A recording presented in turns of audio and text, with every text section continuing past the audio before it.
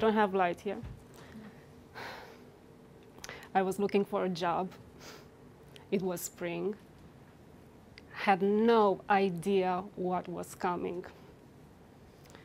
I had an interview. He was my boss, 27 years old. I started working.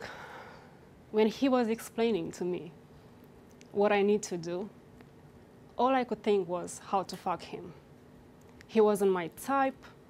He wasn't very handsome. But this fucking attraction was like from here up and down all over my body.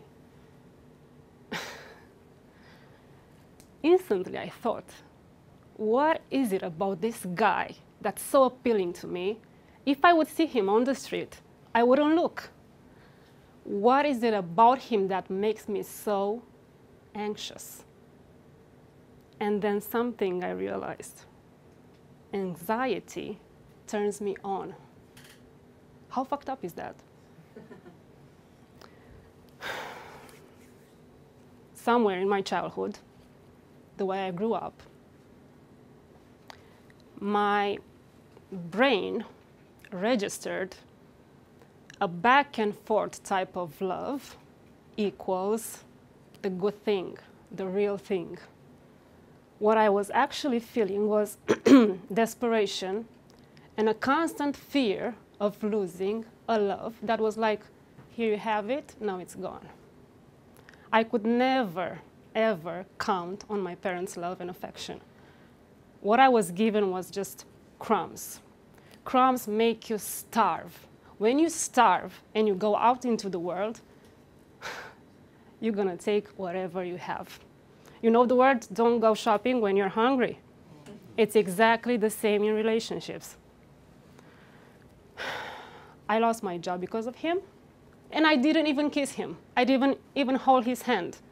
It was so intense, emotionally and psychologically, that I had to go home and Google the behavior he was displaying at work to come up with narcissistic personality disorder, which is a glove for the codependent, which is I am. From the outside, everyone would say, oh, this is so exciting. This is a match.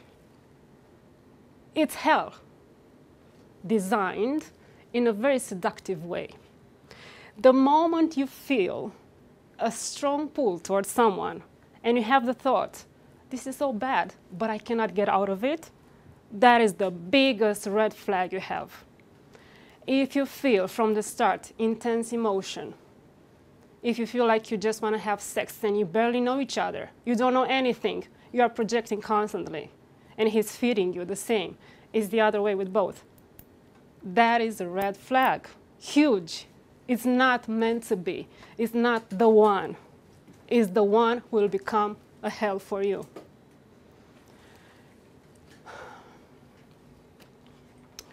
I wouldn't trade this experience for anything. What I got from it is priceless.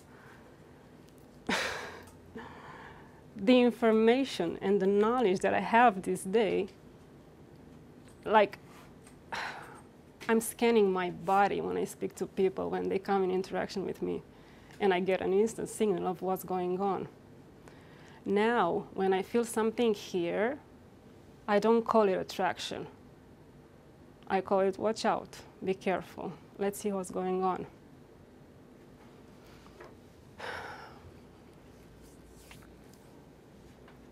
I used to blame my mother a lot for all the fucked up relationships I had, up to the point where I took it all in.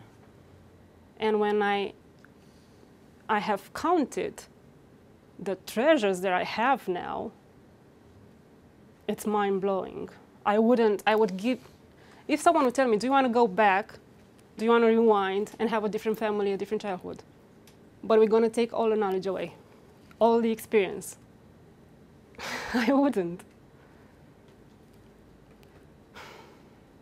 So, out of the pain, I thank my mother for the great gift she gave me. Coming back to myself, getting in touch with what real love feels like, and moving strong towards a healthy relationship with a clear distinction of what is right and what is not. I'm done?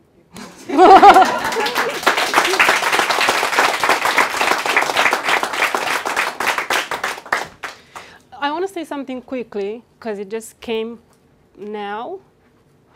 I'm not promoting Elliot or Anik, but I've met them a few months ago. A few months ago, I would have thrown up here if you would have told me to speak. And now I realize I'm sitting here, my hands are not shaking slightly. I'm able to actually speak like a decent human being and deliver a message, because my content was relevant, but I couldn't. I was like, oh, fuck, again this. And I owe this to him. It's from the bottom of my heart. What you gave me. Thank you.